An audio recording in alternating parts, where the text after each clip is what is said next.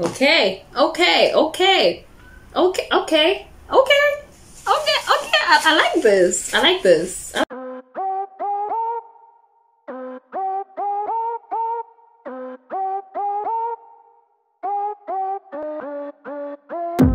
Hey you guys, welcome or welcome back to my channel. If you're new here, welcome. If you're returning, thank you so much for joining me once again today.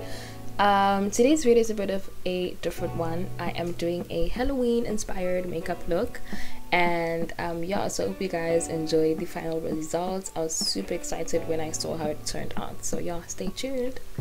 So to start off, I just got myself a paper towel and I was dabbing my face to get rid of any excess oils that I might have, and now I am putting on some translucent powder because it is like the spring summer seasons now in South Africa, and it is getting quite warm, so I have oily skin and it's been producing a heck of a lot more oil than it would in the winter, so I just like putting setting powder as a precaution so that my skin doesn't produce too much oil while I have makeup on. This is actually a hack that I found on what is it called, TikTok, and yeah, it's been really helpful. I've tried it multiple times and I love the outcome that I'm getting from it.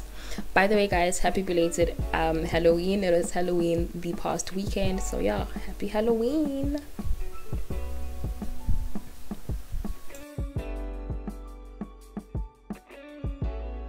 So now I'm going in with some tape. This is actually the first time that I've used this technique for eyeshadow, and I literally just decided to pull all the stops, you guys. I just decided to try all the techniques that I've been thinking of trying but haven't been trying, because I was like, this is a Halloween look, so let me just try new things. So this was one of the new things that I tried. But yeah, so I used tape to just help to guide the eyeshadow and just give me a clean winged look. And yeah, it was actually quite uncomfortable at first as you can see, but that's only because this literally was the first time I've actually used tape on my face, and yeah, I was getting used to the feeling. So now I am starting out my eyeshadow look, but I actually then realized soon after that, yo, I haven't done my eyebrows. And if you guys watch any of my makeup videos, you will know that I always start with my eyebrows. So I did notice after a while, I was like, oh crap, I haven't done my brows, so I stopped. Yep, this is it. So I stopped and went on to doing my eyebrows. So for my eyebrows, I used my spoolie to just kind of brush up the brow hairs. This is usually what I do for my normal general brow anyway, but this is also one of the points where I was like, you know what, this is a Halloween look, so let me just try something new that I wouldn't usually do on a regular makeup look, and that, you guys, was a soap brow. So I recently got this soap. I saw on YouTube that people are using this soap. It's called Pure Soap.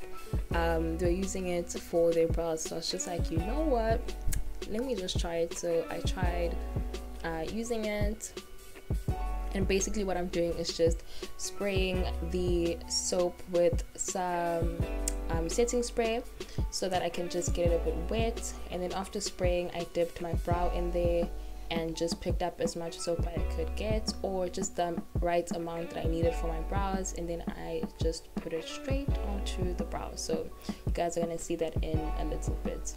Quick disclaimer, you guys, I actually filmed this video late, like I think it was like 4 p.m. when I filmed it, so there are some steps that I cut out that I usually would be doing in a general makeup look, but I cut a lot of steps out because I was actually chasing the sun. Yeah, like I was just trying to move fast because I was losing natural light, and for anyone who films, you guys know that natural light is the best lighting to use. So yeah, I was just racing against time because I did start filming very late. So you guys are going to see a bit of a transition with my lighting throughout the video because it was actually getting dark. But yeah, that was a quick disclaimer. Anyway, back to the look. Yeah, so I'm using this soap brow on my brows. Then after I had sleeked down the brows, I noticed that my brows were a bit light and they were looking sparse, so I just decided to add an eyebrow pencil to just help me to get them look full. So I was just filling them up, and I also wanted to get them darker in terms of the color, so I did it with the brow pencil, and I just followed the direction in which I laid the hairs. Then after that I went back in with the spoolie to just diffuse all the the pencil strokes so that they weren't too apparent and too in your face. But yeah, that is what you see me doing right now. Can you see how shocked I was with the brows? I've never done a brow like this. Anyway, so I decided to go in with a makeup wipe because I had excess soap around the brows and I felt like it would maybe conflict with the foundation if I didn't wipe it off, so I decided to wipe that off. And then after I've cleaned up the area, I go back with a translucent powder to replace the powder that I wiped off, because after wiping off the brows I actually noticed that I wiped off the powder that I started off with. So just to secure my base again, I went back in with a translucent powder, and you guys are going to see me do that shortly, which is right about now. I swear guys, these Yardley brushes are the bomb. This is not sponsored, although I wish it was because I love these brushes so much. But yeah, if you guys go to Discam, you guys can find these brushes. They literally are so soft and they are so amazing. Anyway, I go into my eyeshadow look now. I just started off with a brown base, and guys, like for me, brown is my safe zone, so that's why I always start with it. And then even right now I had no idea what direction I wanted to go with the look. I literally was just feeling it out. The one thing I did know though was that I wanted to do a scar look, because since it was Halloween, a lot of the videos that were recommended to me on YouTube were these like gory makeup looks. So I was just like, yo, let me try it. So I knew I wanted to do a scar, but in terms of the rest of the face, I really didn't know what I wanted to do. So yeah, I was just literally going with the flow. But brown for me is my safe zone, so that's where I started. By the way, there's one thing that I missed out with the eye, which is actually prepping the eye either with the eye primer or with concealer. I didn't do that because, again, as I said, you guys, I was rushing because I was losing significant light rapidly, so I just yeah, decided to just go straight in with the eyeshadow. Now I'm going in with a black glittery shimmery shade, and basically, again, this has nothing to do with this like look as a whole. I literally was just looking at my Lungile X Scarlet Hill palette and I saw this glittery black shade and I was like, I don't think I'm ever going to use this ever again, so might as well just use it for this look. So yeah, this was just literally an impulsive decision that I made on the spot to use that glittery shade, and I'm just laying it on like how you would do a cut crease. So that is what I'm doing right now, and yeah, it actually turned out good. I was really pleased with how it turned out. But yeah, the reason why I used this shade is because I don't think I'm ever gonna use it. Like, never say never, but I don't think I'm gonna use it ever again because I don't like doing too many shimmery shades for my eyes. So then I go in with a liquid liner. This was also well, this was like my second attempt at using it. The first time I tried using it, it didn't work out. I did not like how it looked. My hands were shaking, so I didn't like it. This is the Lottie London liquid liner. I actually really like this one because it's more like a pen, so it's easier to control. I have really shaky hands, so that's why you guys notice that I never do a liquid liner in any of my makeup looks on my channel. That's because my hands are always super shaky, so I can't really control it. But this was a pleasure to use, like it was super pleasant, so I was excited about that. So I ripped off the tape and I liked how clean it looked. I wasn't sure about how I felt about the eye as a whole, but it ended up actually fitting the look as time went on. So yeah. And also when I do makeup, this is how I always feel about my eyeshadow. I'm always like, I don't know if I like it, and then right until the end I'm like, okay, actually it looks good. So yeah, this was the eye look. I have no idea how to use this. I don't know if it's right. I think I want to wet my hands with some setting spray.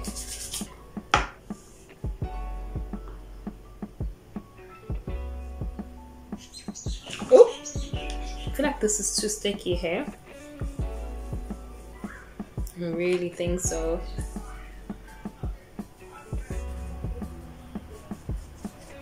Okay, so I'm rolling this wax into this log shape, and I'm gonna put it right on my face.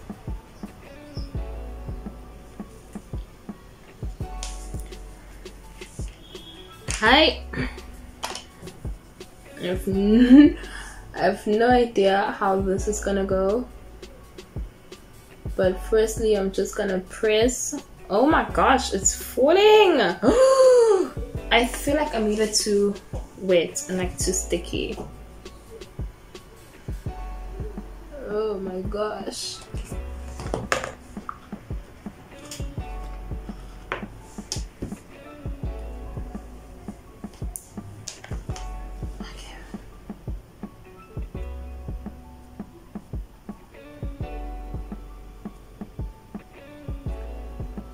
Now I'm smoothing down the sides.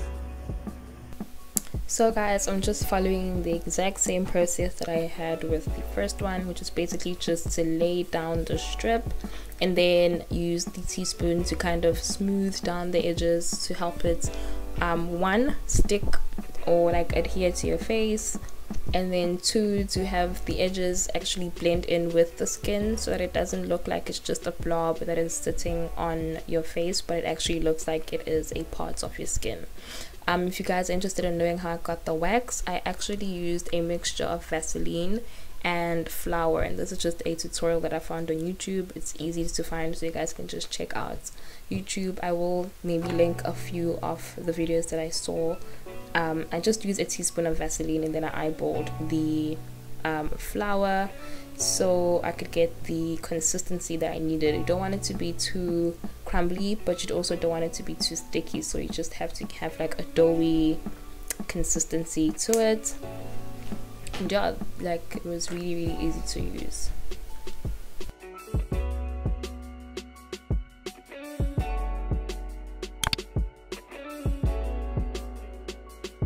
Okay,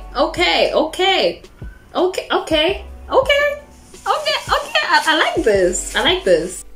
So I then just went in with some translucent powder to go over the wax, and I did this just to set it because I felt like it was a bit too sticky and it was going to conflict with the foundation once I put it on, or like it would be harder to put the foundation on. So I just decided to put the setting powder on top so that I can like sort of dry it up a bit, and also have it just set in place and have it easier to work with.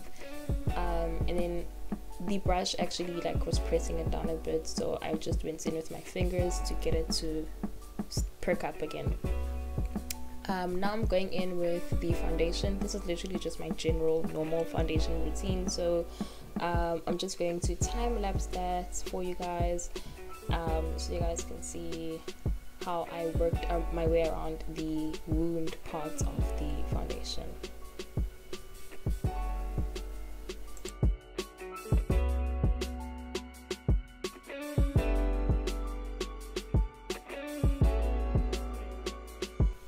So I'm just using the foundation around the perimeter of the actual wax, and the reason why I'm doing this is because you don't want to use your good brushes on the wax because it's literally going to mess up your brush. So find a brush that you don't care about, or maybe that's just old, and then use that to put foundation over the wax. But for the good brushes, use it around the wax, and then use the brush that you don't care about on the wax, and you will see me doing that right now. And yeah, I'm just gonna lightly dab the foundation on the wax. You don't want to press too much or dab too hard, because then you're gonna deform the shape that you've already gotten with the wax. So you want to do everything super lightly.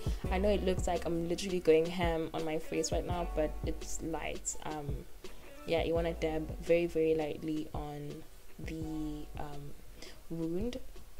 And yeah, now I'm going in with a red eyeshadow to kind of make the wound look inflamed and irritated. So I will suggest that you guys go on Google and just Google some images on how a wound would look like for your complexion, because a wound looks different for every complexion shade. So yeah, go on Google and just find how the wound would look, and then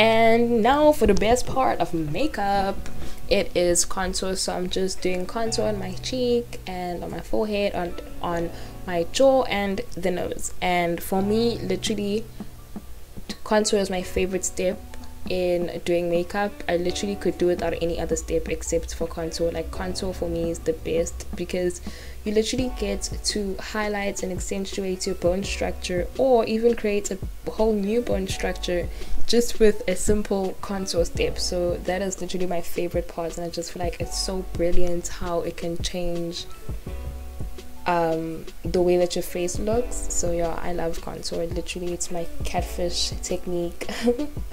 But yeah, so you just want to contour your forehead and your cheek and your jaw and also your nose. I actually forgot to do my nose, so I'll go back a little later on in the video to do my nose contour.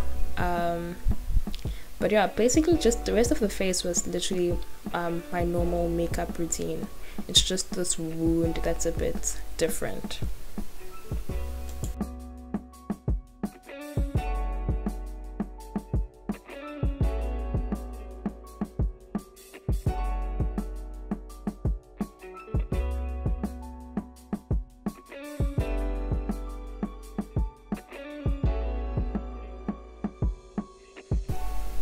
So now I'm going in with a little bit of blush to kind of bring back some warmth to my face. Again, I didn't do too much blush because at this point I actually had decided on the look that I wanted, or like what I wanted to be, and it basically was just an undead widow or scarred widow. So I don't want to look too warm in the face, so I just did a little bit of blush because obviously she's undead. I was so pleased with how the wound was looking so far, and I wasn't even done with it. But yeah, obviously she's undead, so I still wanted to have some warmth to show that there is some blood in her veins, but I didn't want it to be too warm to where I look fully alive, you know. So yeah, so I'm going in with a little bit of blush around my nose or across the nose, like the button of the nose, a little bit on my cheek, and also on. How bomb is this scar looking so far, guys? Like, and it's not even done. Then this is where I remembered that I hadn't done my nose contour, so I went in with that. Like, yeah, that's one of my favorite things to contour as well, the nose.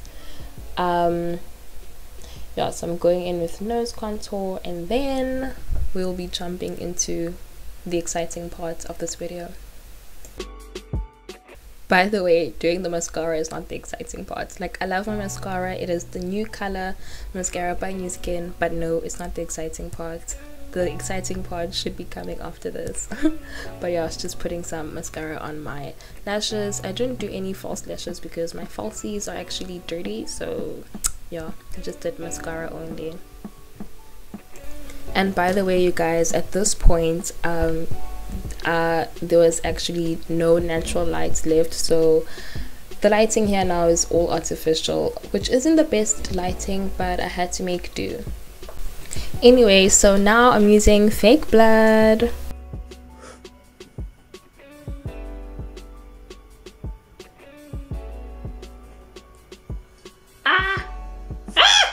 My dress! Oh no! Yeah, so wearing a white dress while using fake blood was not the best decision, but anyway, it is what it is. Now I decided to use a syringe instead to help me put the fake blood on. I'm not gonna say it was any less messier, to be honest, because this poor towel also got really messed up. Yeah, I actually haven't washed it, so I think I want to let you guys know in the next video whether or not it's easy to clean out fake blood from your clothes. I tried hand washing the dress, but it was really hard to get it off, so I put it in the washing machine, and I haven't seen how it turned out yet, so I'll let you guys know once my clothes are clean. But anyway, I'm using the syringe to put fake blood on this wound, and literally the more and more I was adding, the more real it was looking and the more sick it was looking. Like, I was so pleased and so impressed with myself. Like, this was my very first time doing this, and yeah, I'm really happy with how it turned out. And yeah, I was so excited. I actually was doubting that I'd be able to get it to look this good, but it worked, and I was like so glad that it did. Yeah, so doing this look was so worth it. It took a little while, but yeah, it was so worth it. So yeah, I'm adding more and more blood using the syringe, and that is just helping me get more specific areas. I then also decided to mix some of the fake blood with a translucent powder so that I can change the consistency of it and also change the color. And the reason why I wanted it to be a bit pink was that I wanted the inside to look like raw flesh and also look a bit pussy. So yeah, I achieved that by just mixing the blood with translucent powder, and it actually turned out really well. At this point I was literally just like winging it, and I'm glad that it actually worked out, because it actually did look like it was exposed raw flesh, you know. And then yeah, I went back in with the syringe and the fake blood, and yeah, it was just literally looking more and more real, and I was super impressed with how it was turning out. So then the other side was starting to feel a bit too plain, so I decided to use my liquid liner to just do like lines, like as if my face was cracking or something. I literally was just thinking about Twilight, and like, you know how when they snap the head off a vampire, they kind of have the cracks first and then it snaps off. So that's kind of what I was trying to achieve with this, like have those crack lines going on. Yeah, and actually this part, or especially the cheek line that I did there, was actually my favorite part of the makeup look, surprisingly, more than the wound. As cool as the wound looks, this was actually my favorite part, so I'm glad I did that, because the other side of my face was starting to feel a bit too plain, and like the wound was front and center, which is what it is supposed to be, but it was just looking too plain. So I added these lines, and yeah, it was a cool detail to add in. Bruh, look at this. Can you tell how impressed I was with myself? So this is the final look, you guys, the Scarred Widow. I was so impressed with how it turned out, more especially because this was my first time ever doing special effects makeup, and yeah, like it looked so cool. I was super impressed with it. So let me guys know what you guys think in the comments section, and if you know anything about special effects makeup, give me some tips in the comments, you know. I'd love to try doing this again. I think this has been my favorite video that I've done thus far. I really enjoyed it, more especially because I was just experimenting and I was walking into the unknown. But yeah, so please like, comment and share this video. If you are new, please subscribe and turn your post notifications on if you haven't. And yeah, I'll see you guys in my next video. I hope it's this one. Bye guys. Hey.